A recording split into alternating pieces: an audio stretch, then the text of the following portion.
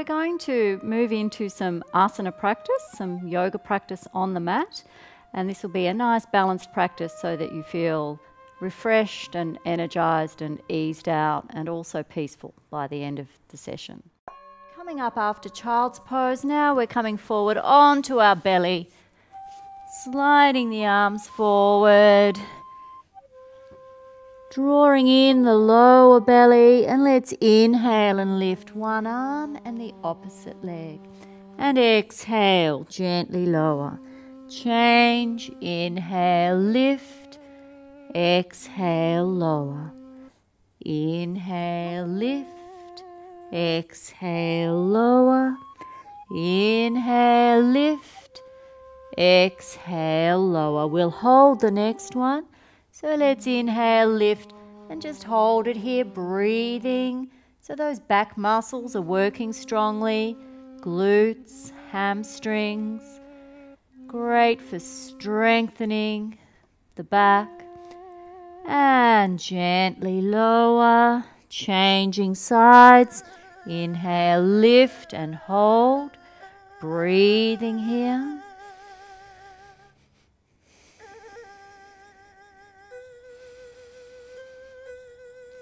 And gently lower.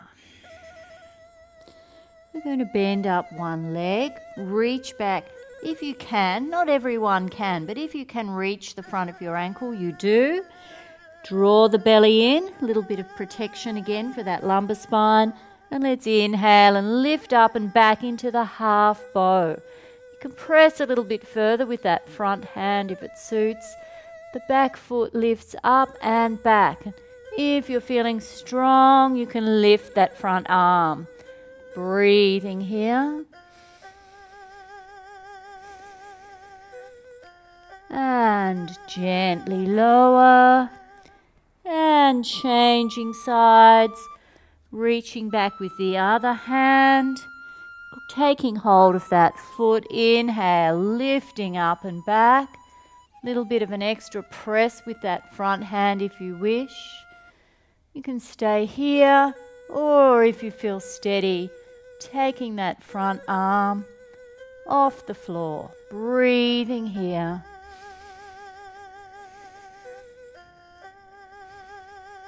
And gently lower.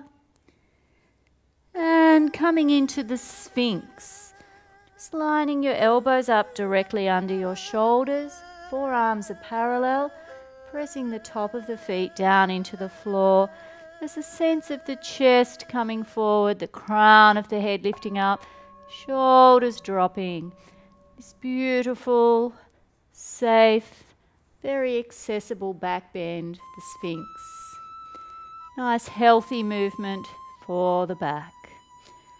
Really nice way to counter our everyday hunching forward. And then slowly releasing down.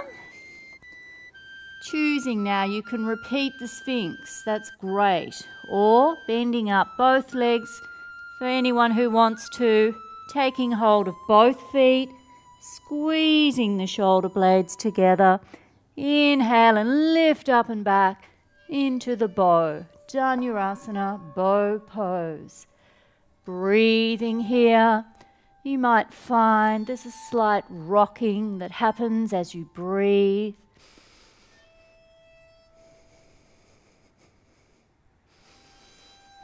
And then slowly release. Release the legs, release the arms. Just resting the head however's comfortable.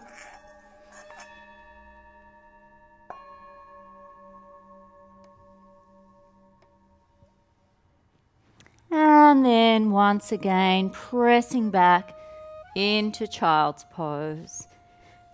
Feeling the back muscles ease out. Might be more comfortable to place one fist on top of the other and rest your head there. Or let the arms rest beside you and lower your head all the way down.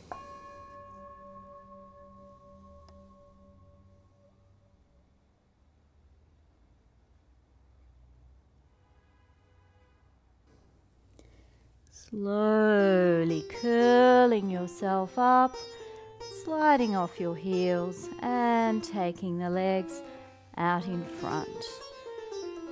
Now we're going to move into a twist. So bending up your right leg and taking it over to the outside of your left leg. You want to keep your spine nice and straight and tall. Some people find it easier to sit on a cushion or something to just raise the hips a little bit. You can keep your left leg out straight, or if it suits you, tuck it around, but make sure you keep your right buttock down on the floor. So sitting up nice and straight, we'll take the left arm and wrap it around that right thigh. Take the right arm around behind, plant the hand to the floor and gently twist. So working on creating length in the spine, that's the central axis around which you're twisting, and just deepening into the twist, lengthening and twisting. You may prefer a different hand position. You can take your back hand around behind your waist, maybe even bind the hands, but really the focus is on whatever gives you the best movement into the twist. Using your breath to just deepen, lengthening as you breathe in, gently twisting as you breathe out. And then gently turning your head back to center, arms and torso back to center. Changing legs, straightening out the right leg, taking the left one over the top. It's fine to stay with that, or tucking the right leg around. Sitting up nice and straight and tall. Inhale, right hand comes out. Exhale, wrap it around. Inhale, left arm out. Exhale, sweep it around. Plant the hand and twist. Just working to your own capacity, lengthening and twisting. Breathing in, lengthening. Breathing out, exploring the twist. Feeling the pressure over the belly, the twist in the back muscles.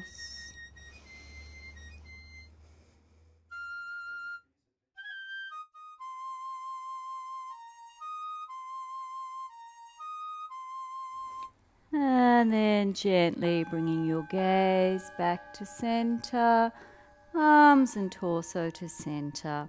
You may like to just press down with your hands and give yourself a little lift up. And then release. Bend the legs in front and just round forward over the legs.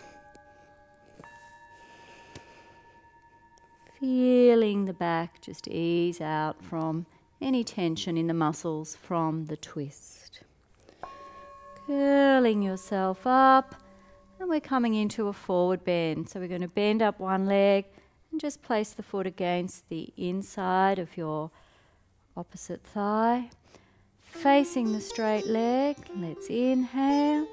As you exhale, just gently folding forward over the leg and just working with creating length as you breathe in, softening forward as you breathe out, lengthening and softening, lengthening and softening.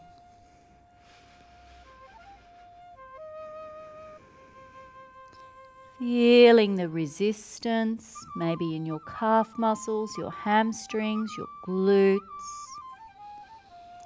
As well as having strong muscles, it's also really healthy to have muscles that can stretch to support mobility, agility. And then releasing, walking your hands back, coming into upright.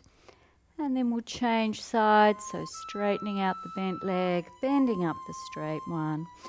Sometimes you might need props, so you may prefer to have something under that bent leg. You may prefer to raise your hips a little bit as we did before.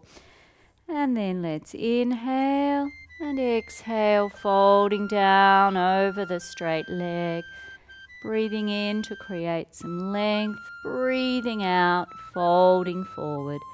So just little by little, easing your way down into Janu Sirsasana, seated forward bend with one leg.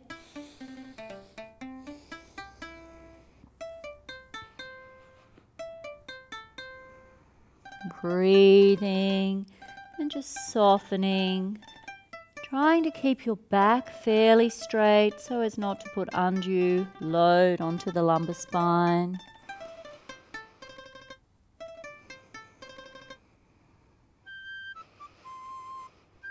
And then releasing, walking the hands back.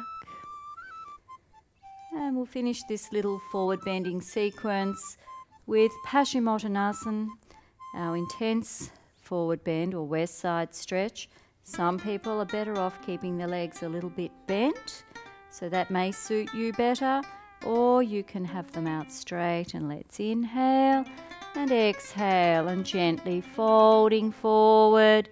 And again, you just take hold of wherever you happen to reach. It might be your calves or your ankles or your feet, and just work on lengthening as you breathe in, softening forward as you breathe out, allowing the belly to just move somewhere towards the thighs, chest somewhere towards the knees.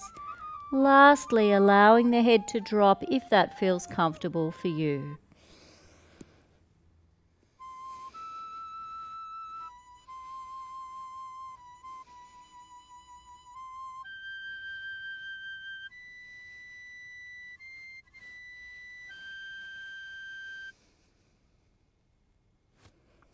Of course, it doesn't matter how far forward you get. As I said earlier, sometimes you don't have to go very far at all, and that's where you feel the stretch.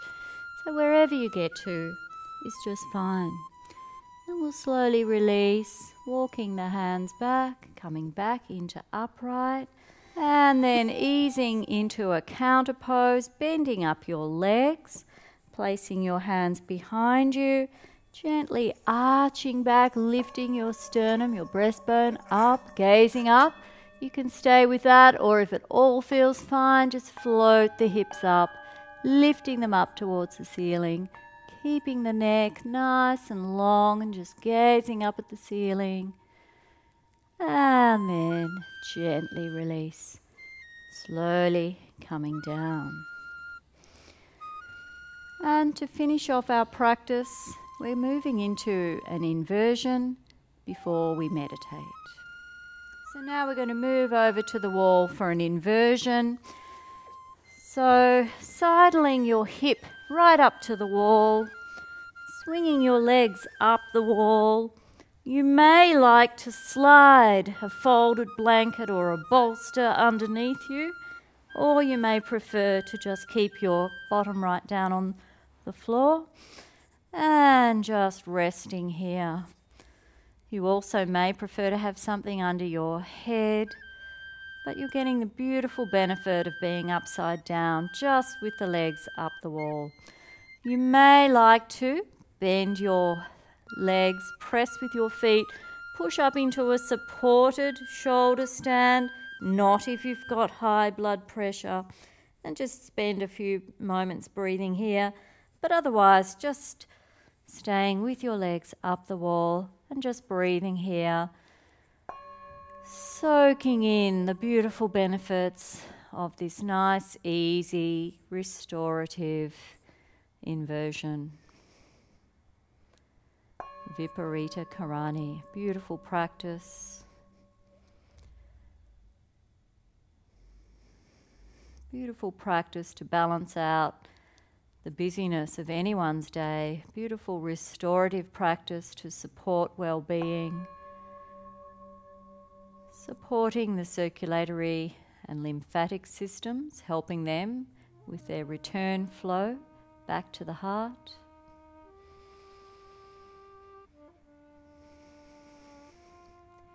And you might feel yourself here moving towards meditation.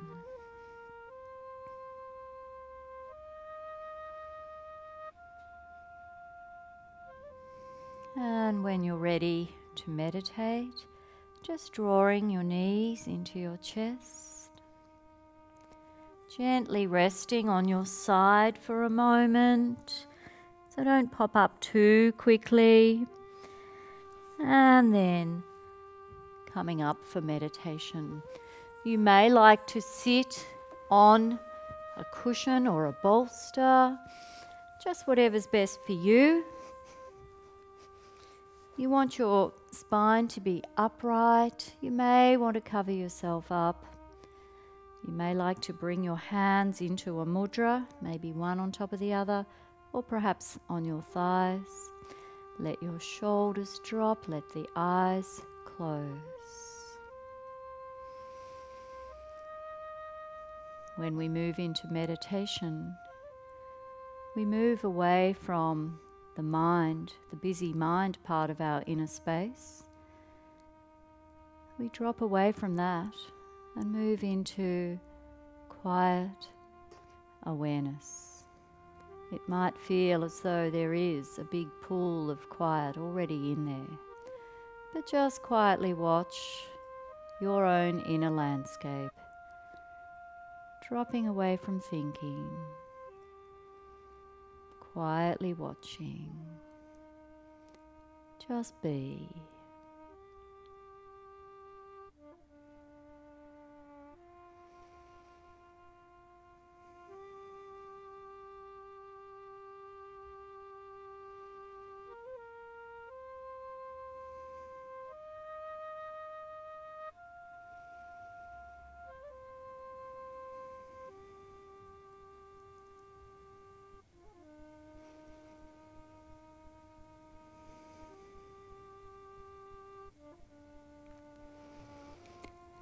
And when you're ready, gently blink your eyes open.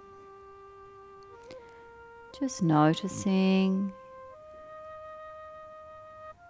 how your body feels after your practice. Noticing if your mind was busy in that few moments of stillness or whether it was quiet or a bit of both. And we'll finish our practice with 3 big energizing breaths. So let's inhale and exhale. Inhale and exhale. And last one.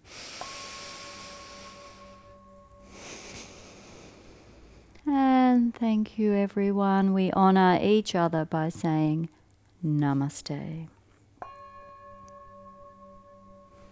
Hope you feel great after your practice. Thank you.